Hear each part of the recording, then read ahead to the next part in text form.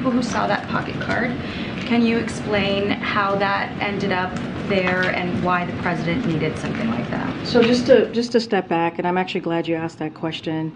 Clearly, I would let the reporter for Los Angeles Times speak for herself.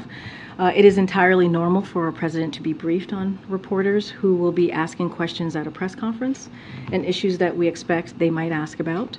It is not surprising that yesterday we would anticipate questions that he did receive, right, on the visit with the South Korean president, as the South Korean president was standing to his right, or about 2024. That was completely expected, or about the debt ceiling, which he took questions at the end.